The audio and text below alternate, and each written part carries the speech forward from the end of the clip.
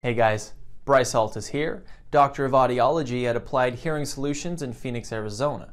Today, I'm going to be showing you how to set up Phonak's TV connector.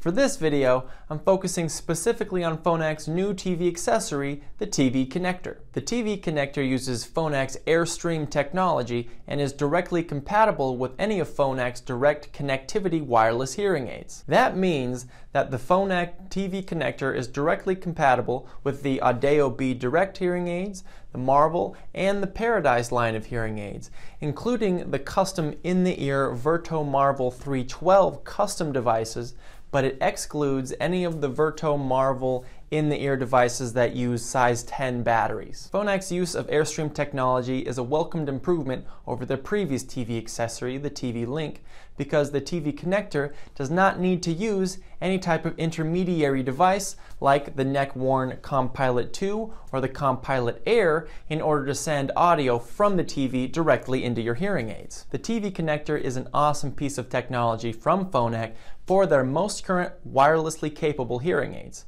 But if you got your devices that came out before the Audiology Direct line of hearing aids, then you're still going to have to use the TV Link 2 accessory from Phonak. But for today, let's get started with showing you how to set up the Phonak TV connector. Your TV connector should come with 3 cables.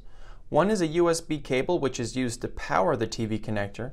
The other 2 cables are used to send audio from the TV or other audio sources to the TV connector. One cable is the Toslink cable, otherwise known as the optical audio cable, and the other cable is an analog audio cable that uses a 3.5mm jack. The optical audio out cable is the preferred cable of choice when setting up the TV connector, and that's for 2 reasons.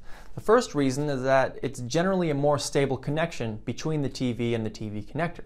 The second reason is that it generally will also not divert all of the audio away from the external speakers on the TV when you are using the TV connector. That means that you can use the TV connector and others in your environment can still hear the TV through the TV's external speakers. If you're already using the optical audio out cable for, say, a set of external speakers or, say, a sound bar that's connected to the TV, then what you're going to need to do is get a splitter cable either from an electronics store or purchase one online in order to use those external speakers in conjunction with your TV connector. To start the setup process, start by plugging in the TV connector's power supply using the USB cable. Plug the larger end of the USB into the wall adapter for use with the electrical outlet. If your TV has a USB port on the back of the TV, then you can plug the larger end of the TV cable into that port instead, if it's available. Next, plug the smaller end of the USB cable into the slot in the middle of the back of the TV connector, which is also the slot closest to the button with the chain link symbol on it. The TV connector should now turn on automatically, and you should see a green indicator light on the back of the TV connector turn on.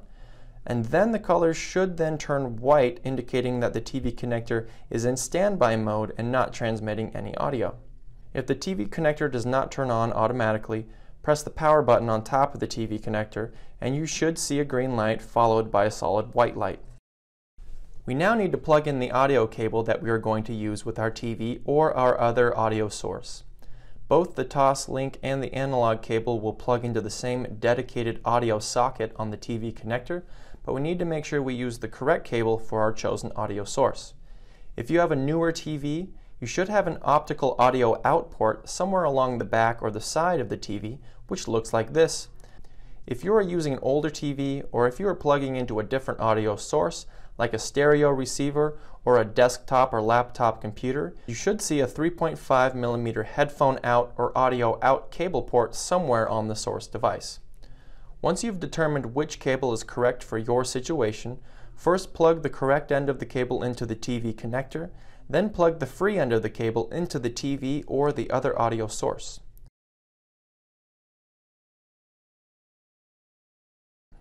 If your TV is turned on and playing audio, and if we have successfully connected the audio cable from the TV to the TV connector, then the indicator on the TV connector light will turn from white to solid green.